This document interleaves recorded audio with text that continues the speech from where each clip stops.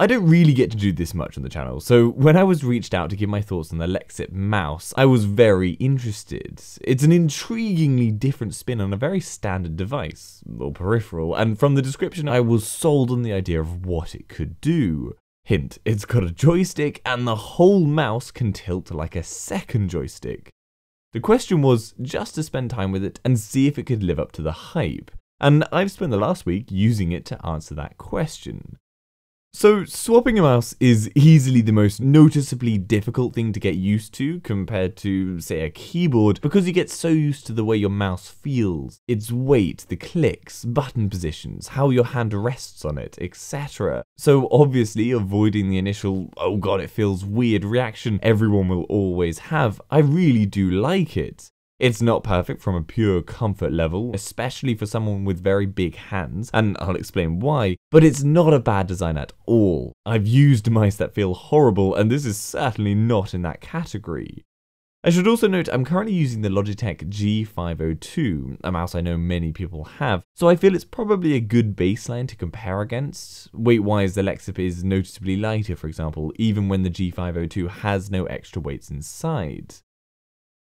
Okay, let's cover the basic options.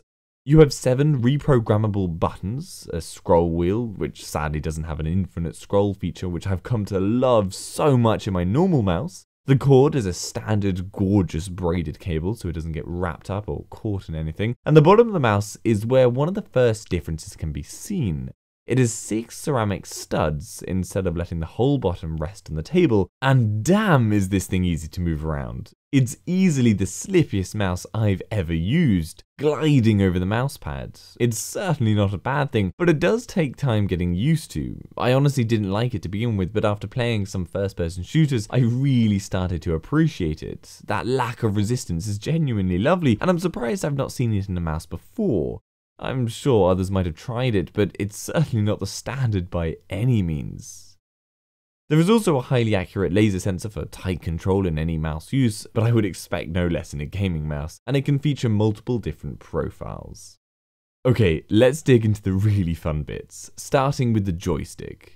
The potential in my mind for a joystick on your mouse is huge. It gives you a wide range of motion and inputs that are totally unrelated to your mouse movements whilst not taking up another hand. Of course, the question is, even though it sounds cool, does it really have a genuine use case? So, starting with normal computer use, that being anything outside of gaming, the main standard out-of-the-box functionality is pretty obvious. It's for scrolling around any program that you're using. Imagine it as a scroll wheel. And yes, it really isn't useful in that regard. Why use a joystick to scroll up and down a page when you have a real scroll wheel on the mouse? However, what did hit me as extremely useful was the fact that, yes, it scrolls up and down like your normal scroll wheel, but it also scrolls left and right. And as someone who uses Photoshop and InDesign a lot, the ability to not have to either zoom out and then back in on the place you want to see on the left or right, or use the cursor and drag along the slider to pull yourself to where you want is lovely. Just panning to the sides is so easy and quick. And at this point, I should make it clear, I use every single button on my mouse for extra functionality, and I have different modes for my mouse for different operations, such as a gaming mode, an Adobe editing mode, and a normal computer use mode. This means I can have really useful buttons like Control and Alt on my mouse and not need to move my left hand to execute a command. So having this ability to have extra functionality on my mouse is vital for me to like it.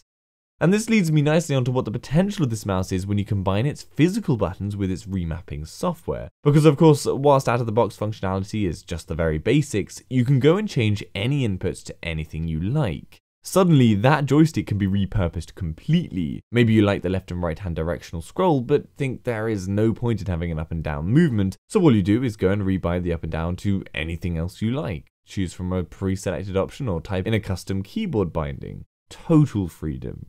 Also, the joystick has a click to it, so you actually have 5 inputs in the one stick. And what's cool is that you can have 7 extra inputs on your mouse as opposed to like the 5 on my current one. Yet it takes up even less space because so many inputs are on the joystick alone. The joystick also has a slider of input level, so the further you push the joystick, the faster the scroll. It's not a binary on-off input, which is very important.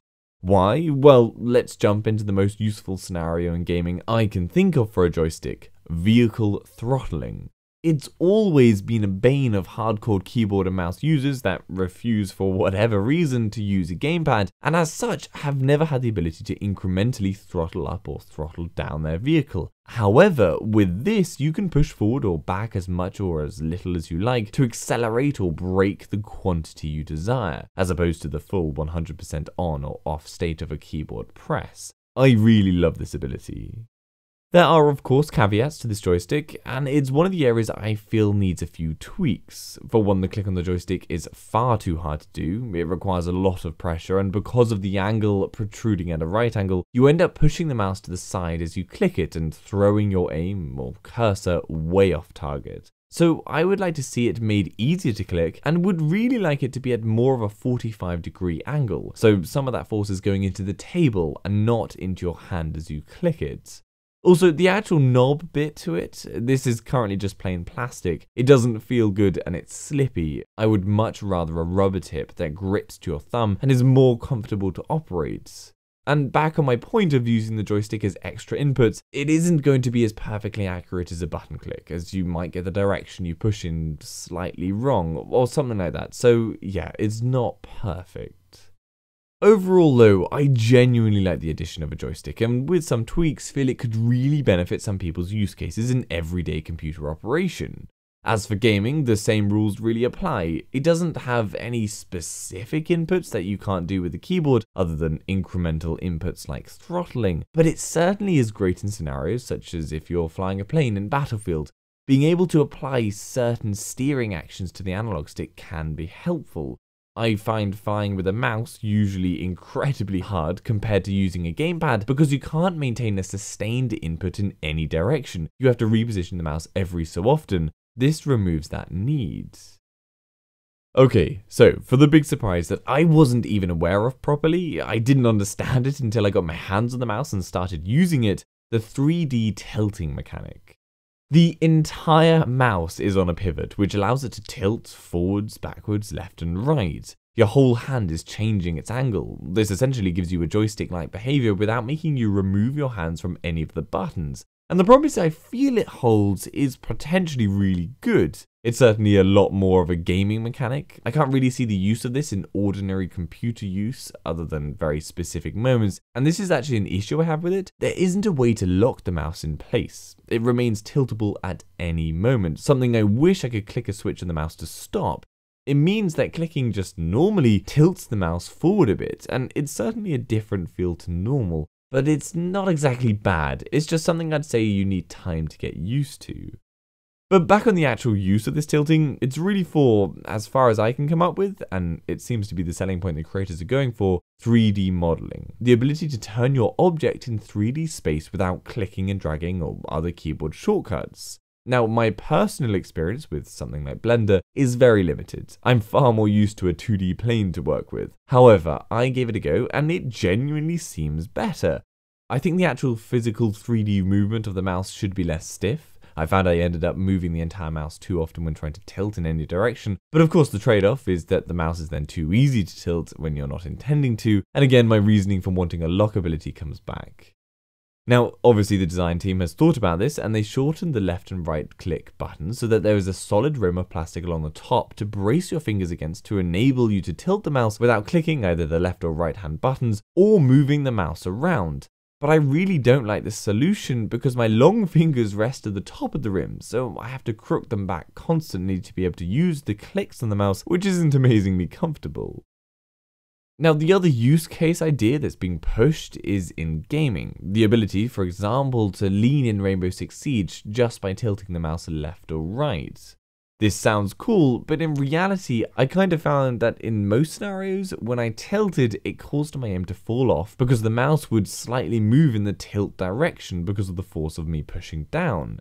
That's also not to mention the fact that your trigger and aiming fingers are off of their buttons and on the plastic lip to brace against, and that ruins your reaction time to shooting someone and so kind of negates the ability to smoothly control your leaning. And so I found that really the best time to use this tilt feature was in a flying vehicle in games, and even then with limited success.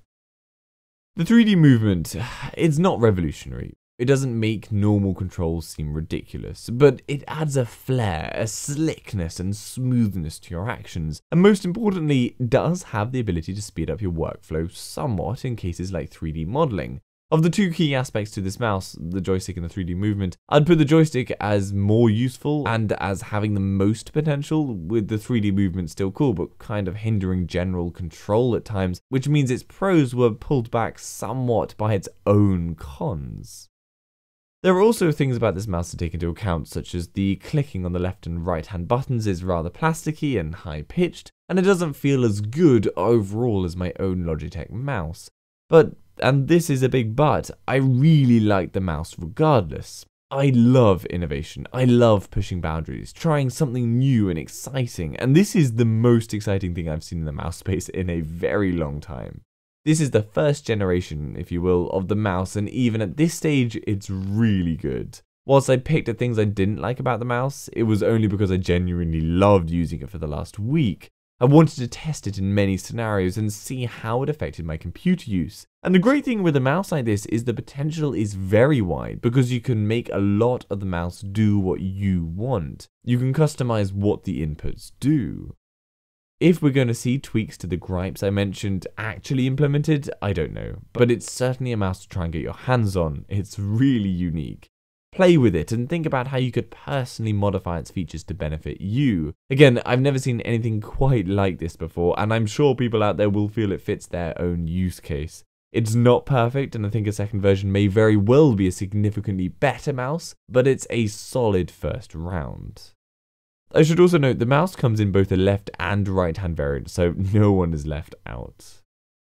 Anyway guys, if you want to find out anything else about the mouse, then links to its Kickstarter page in the description. It's already smashed its target, so if you're interested in getting one, check it out there. I hope you guys liked this slightly different video on the channel. I would like to be able to do a few more of these review type videos at some point. Certainly monitors is the big area I want to get into, so yeah, I hope I can get these sort of different videos up for you every so often. Anyway, for anything 21x9 or just tech related, then head over to my channel page or the WideAsFcuk website, and I'm sure there'll be something of interest there. If not, then leave a comment down below with what you'd like to see and I'll try and cover it. And if you'd like to support the channel, the links to my Patreon page are in the description, and Amazon affiliate links are there too. See you later.